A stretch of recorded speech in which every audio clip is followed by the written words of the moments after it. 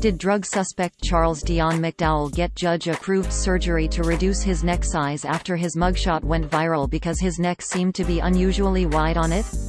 No, that's not true. The surgery part of the story was made up by a known fauxtire site that invents stories for entertainment purposes, often involving weird crimes or sex acts.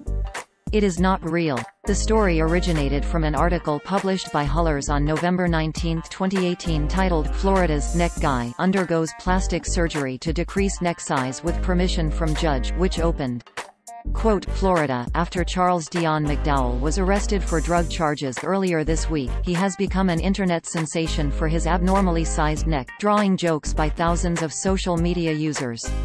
According to reports, Charles could not handle the jokes and decided to surgically decrease the size of his neck with the permission of a judge. According to reports, Charles Dion Mcdowell reportedly begged the judge to allow him to undergo plastic surgery to make his neck normal. The judge reportedly felt so bad for Charles that permission was granted.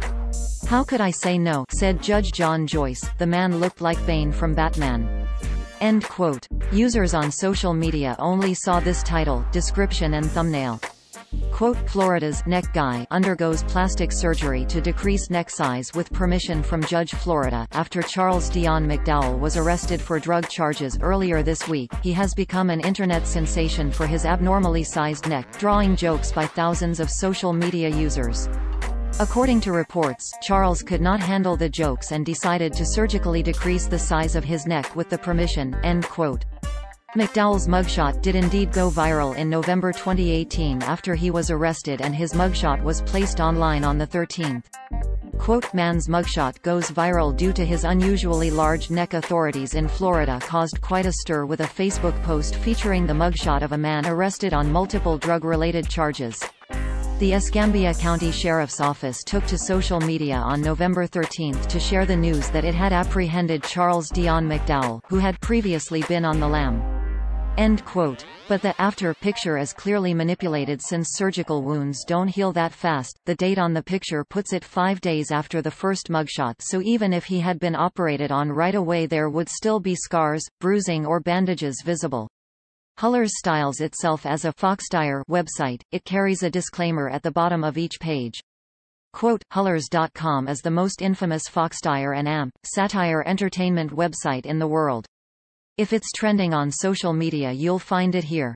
End quote. According to Splinter News, the site is run by Pablo Reyes and David Martinez, and according to BuzzFeed, Reyes is involved with several other fake news websites.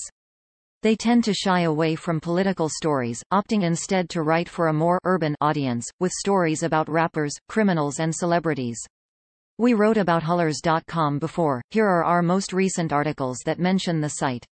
Fake news: man did not beat little brother after he found him masturbating during No Nut November.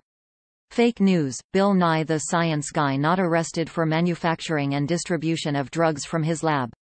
Fake news: new scientific study did not show 95% of men who wear skinny jeans are attracted to men. Fake news: man did not die from E. coli after eating girlfriend's booty for the first time.